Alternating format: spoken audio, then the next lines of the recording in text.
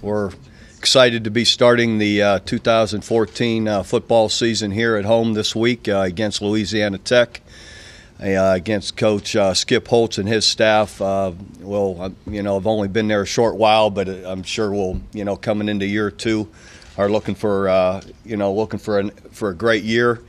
It's a good, solid football team that really, plays well in all aspects of the game. As far as us and the way I thought we've had a great summer two-a-day, not really two-a-day, but summer camp and leading up to the fall. We probably the healthiest we've ever been, and have had the fewest guys out of practice maybe that we've ever had through this month of practice.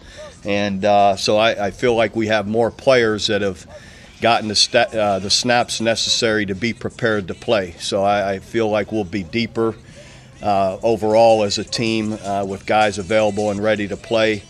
And also I feel like the direction of the offense, not having two quarterbacks trying to tailor things to two different guys, to being able to have it all to geared towards Trevor and him getting all those snaps. I believe it's going to lead to more consistency in the offense and in our quarterback play and in the players really supporting Trevor. Just again, being able to tailor it all spring, all summer here through this time. I believe we're much further along in knowing exactly how we want the offense to work. And same thing defensively. I feel like we're much further along. Obviously, a year ago we just started putting in our 50 front at this time and had to work through a lot of kinks. And having worked through all of those now, I feel like we're in great shape in what we want to do, and players understanding it and the different wrinkles and how we want to attack people. And so I hopefully that'll lead to fewer mental mistakes and better play overall. I believe it could and will.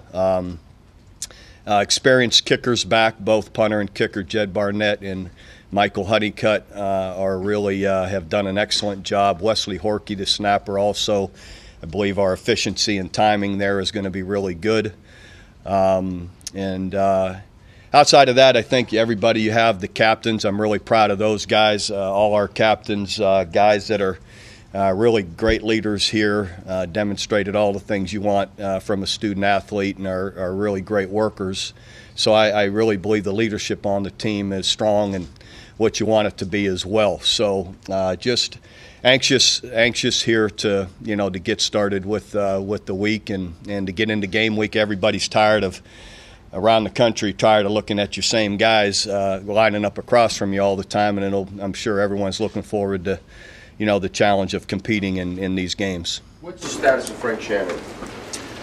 Frank Shannon, at this point, nothing has changed. That situation is still unresolved. Therefore, I've got to proceed with players I know are going to be available to me through the rest of the year. So at this point, the depth chart is as it is. Can he play, though? I'm not going to say anything else in regard to that. That situation isn't resolved. Is it better, Bob, when for the team, for the players involved, for their backups, for their parents and families and such, is it better that you guys are going into this season now, you've got some of these questions answered, there's less uncertainty? Is that a better thing, or how would you quantify that? There's no way to quantify it. Our guys go to practice every day, and the guys that are on the field have competed in a great way, and I feel like we're in a great position, ready to start the season. Whether they have their teammates there or anybody else, it's the same preparation, same, I guess, mental. We got 100 and whatever, 15 to 20 guys out there. Is it different though when you've got a guy like Dorial, for instance, who's 6'6" and he's got a special skill set, and you're working with him in the preseason, and then all of a sudden he can't be there. You can move on to the next guy. We got 10 other guys or 8 other guys, whatever it is, that we're working with on a daily basis. Mm-hmm. So you work with what's available to you. None of them are 6'6" though. I mean, that's, I guess, not what a couple of them are, but you know what I mean. And Sterling isn't 6'6" either, and he doesn't seem to have a whole lot of trouble. So. Right. Bob, speaking of height at that position, can you talk about some of the bigger guys that are going to be? A small one apparently is going to play, but some of the younger ones may not. Yeah, we'll see. You know, we're Dannon Cadville, Jordan Smallwood are guys with some, you know, with some good height, but, you know, that might be, you know, ahead of some. But, you know, we're going to keep all those guys available and wait and see, you know. Do you expect Dorial to be back in 2015? That isn't something that's been decided. I mean, right now it seems like that he wants to do that and is heading that way, and we want to support him in every possible way. So part of that, I guess, is going to class and things like that, staying eligible. And I just saw him a half hour ago, and he was on his way to class. You guys went out and got him, or reached out to him, or I'm going to speak about guys that are set to play this week and in the coming weeks. We're not going to, you know, that's all I'm going to speak about here. And I'm usually that way with guys that aren't playing. Yeah. What freshmen isn't the first time. An impact this year? Samaje P. Ryan is a guy that definitely will play. Micaiah Quick, definitely set to play. Stephen Parker, set to play. Jordan Thomas, set to play. Seems like I'm really excited about what Matt Romar, redshirt freshman, is doing at backing up Jordan Phillips right now. What other freshman? Oh, yeah, Dimitri Flowers. Thanks, Pete. Dimitri Flowers, definitely really excited about Dimitri. I know you guys are tired of hearing me say that, but really a good athlete in his position. Anyone else?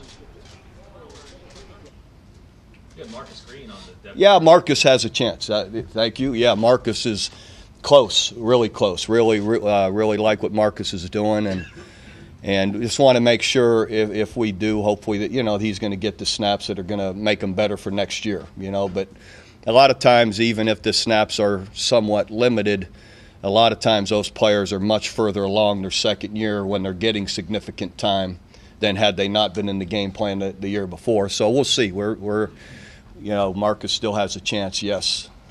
The experiment, I guess, is what you might deem it, from last spring with Julian Wilson at corner. Is that over, and you're committed to what you've got now? It went as good as I could have ever hoped for, or not we. He is so intelligent. He was recruited as a corner, so he has that kind of speed, has length with, you know, being a 6'1", 6'2" guy. You know, and a guy that's been on the field for now going on 3 years. You know, he's used to being out there starting and playing the whole game. So he you know, he went all summer doing it, and then when we got a chance to work with him out here, it looked like he's been doing it for 5 years. So it's really positive. How's your running back situation? I mean, who's kind of ahead there? Anybody? You know, both those guys are pretty close. Alex Ross and Keith Ford are very, very close. So, you know, it's something that you're going to want to see in the early, you know, games. Is anybody ahead of the other? Who, assignment-wise, protection-wise, ball security-wise, is anyone better than the other? And who's, you know, who's making the plays that are there, and who's making plays that are kind of extra in that he shouldn't have got 30 and he got 30, you know. So those are things you'll you know, when you snap the ball hopefully 80 times, you get a chance to see all that. What about P. Ryan? Where does he fit into those two? He's behind them, just like it is on the depth chart. So but again, guy that we really like what he's doing. How's Jordan Evans look? How's he been progressing this preseason? Jordan's looked really good. You know, he was held out early just because of an illness, but once he was over that, he's stronger. He's up to about 220 now. He's big. He made a few plays in our Friday.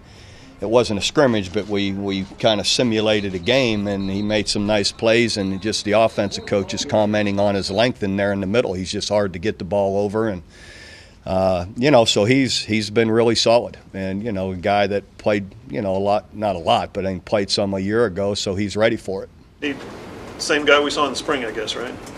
No, he's about 6 months older than that, and he's a whole summer with Smitty different than that too. Okay. That's significant. Makes a difference. These young guys change a lot in 6 months when they're the way they train and run. And You got quite a bit of depth in a lot of places, but not at linebacker, especially with Shannon's situation. Is that one of the areas that concerns you?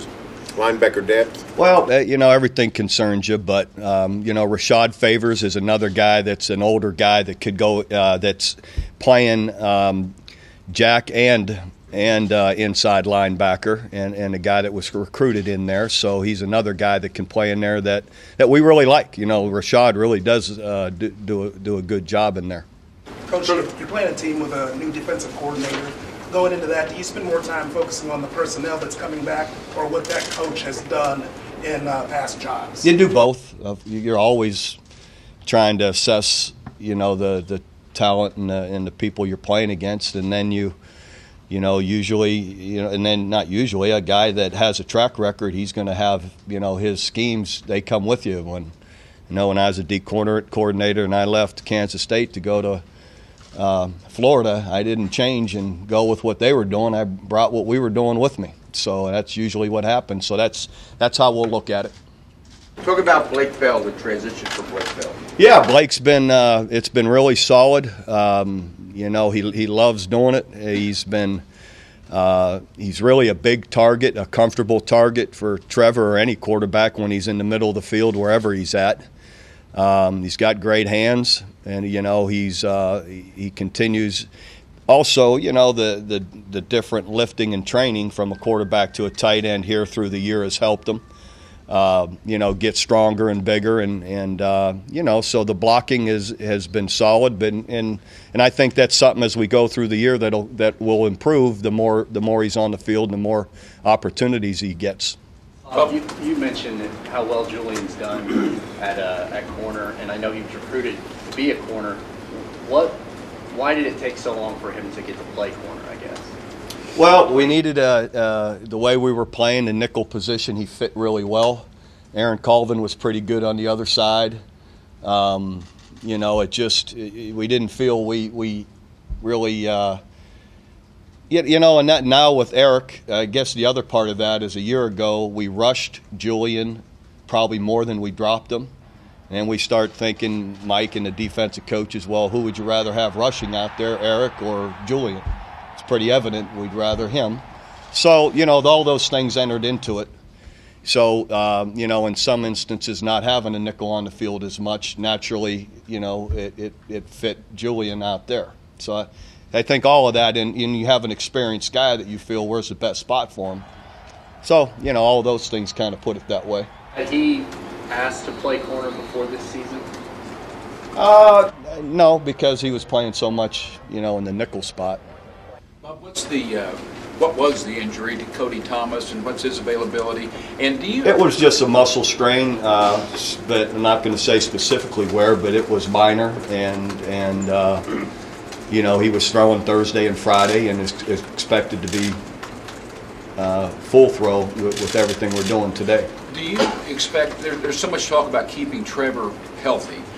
Yeah, no kidding. Just like the NFL and everywhere else. Yeah, do you anticipate playing or getting the second quarterback in any earlier this year than you have the past, or will it be the same policy you've had?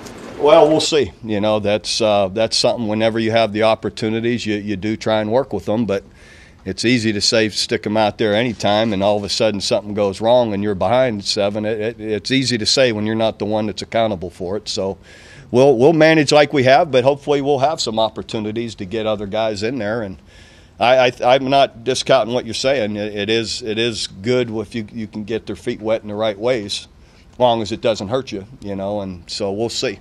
Bob, was Bell throwing the passes he did in practice last week a product strictly of Thomas's situation? Because of Thomas's situation, probably as much as anything too, wanting to redshirt Justice Hansen. All of that together, not having Baker's situation resolved. It never hurts to have an emergency plan, and you could always. And Blake, it was easy. I don't want to say easy for him, but he went in there and you wouldn't have noticed. Again, once you know the entire offense, you know it. And so he went in there and really handled it quite well.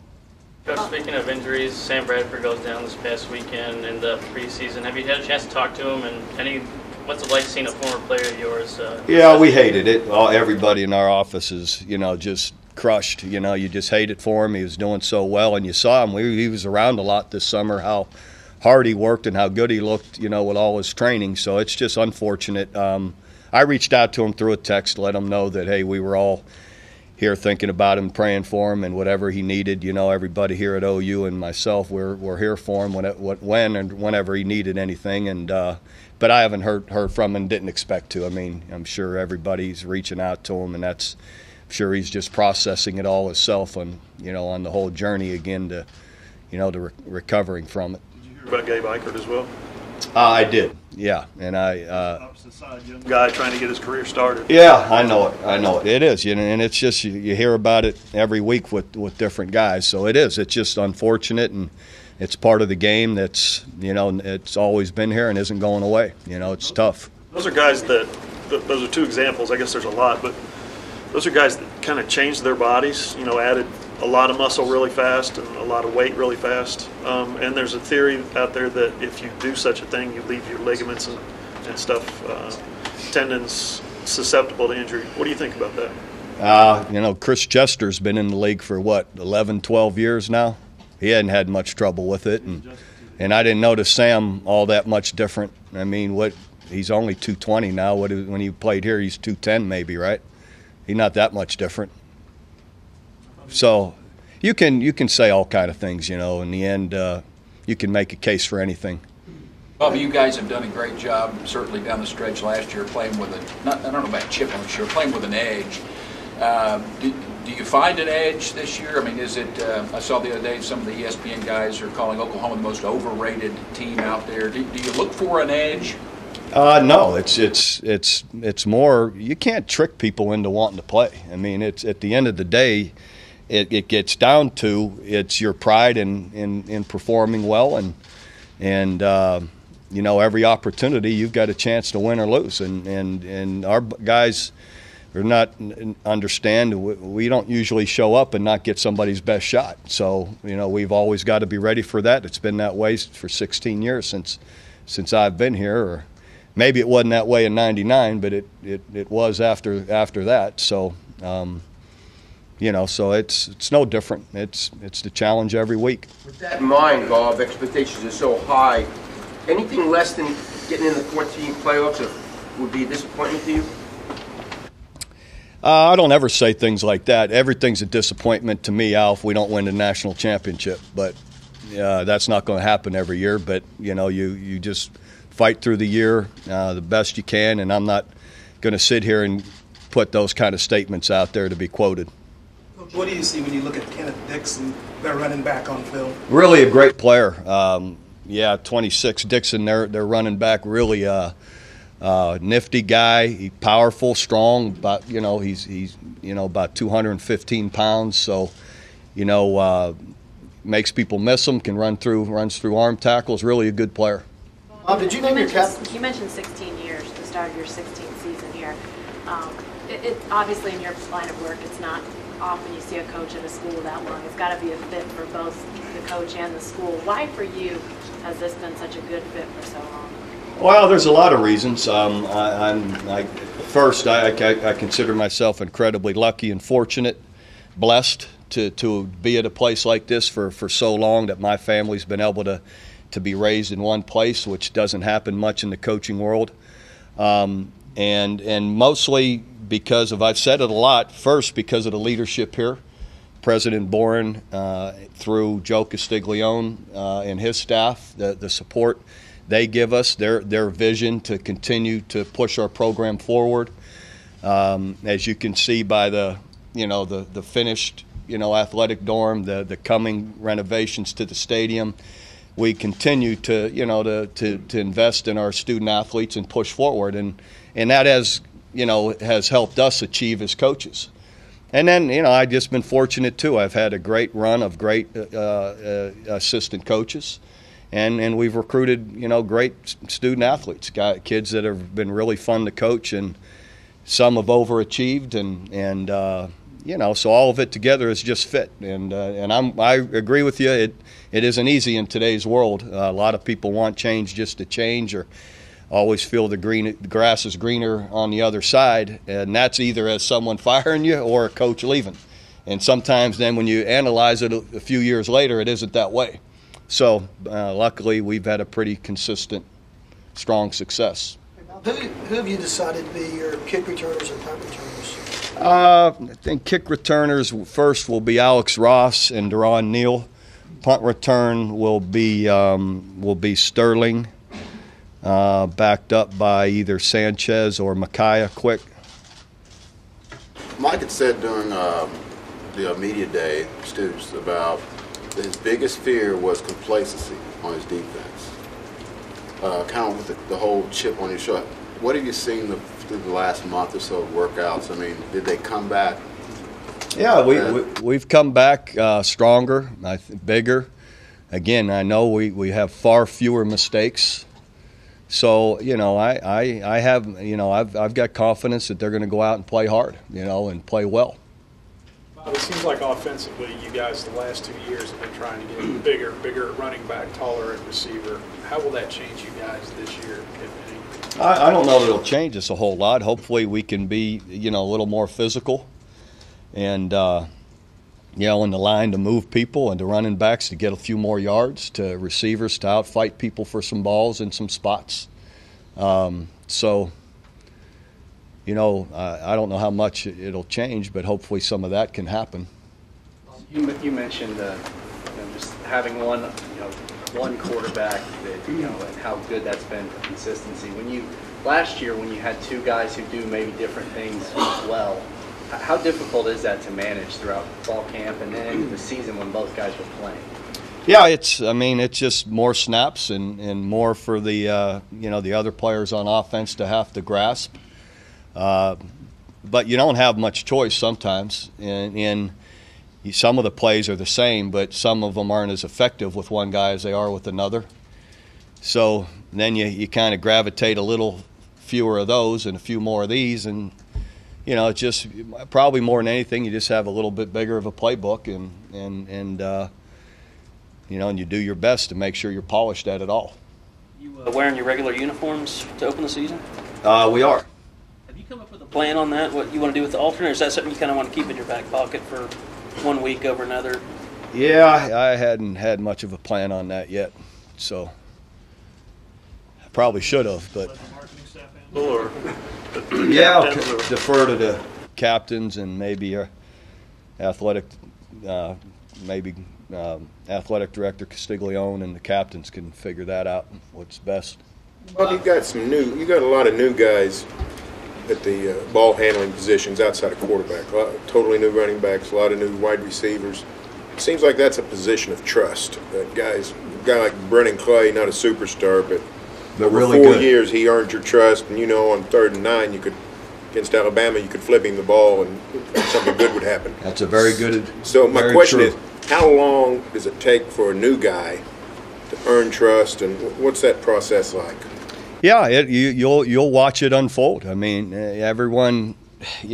For us, that's a major issue, and you're right. Guys like Brennan, you could put in some situations you really needed someone to rely on, and he came through for you more than he didn't by a long shot. And and then other times if you get a guy, he gets out there and he's dropping the ball all over the field, and the other team's getting it. Everyone acts like, oh, give him another chance, don't worry about it, and then because they're not talking about you the next day or firing you or losing the game. When it's important, and that takes time. So to answer your question, it'll take several games, for those guys to show that they're going to be responsible, with the football. I mean, that you have turnovers. You're either losing points or giving points probably 80% of the time, unless you're right at the midfield. But usually it's one side of the field or the other, and they hurt. If Baker Mayfield's decision is positive, has he gotten enough reps that he would be able to jump into the mix immediately? Oh, yeah. Yeah, definitely. I haven't gotten your take yet on the new stadium plans. I haven't heard what you said about that. Well, I'm excited about the new stadium plans. I think for the fans should be, because for them it's going to be fantastic. And again, it was never about adding seats as it was making the seats better and making the amenities better for the fans. I don't know, it'll be 10 times the number of bathrooms that they already have, and, you know, seats and, you know, uniform seats and on and on and on.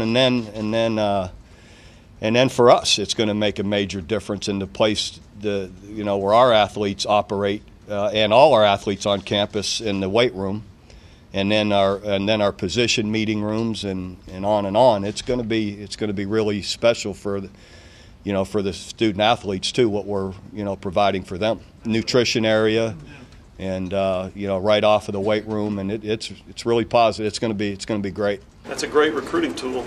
Obviously, and people always like to speculate about your future as the head coach here.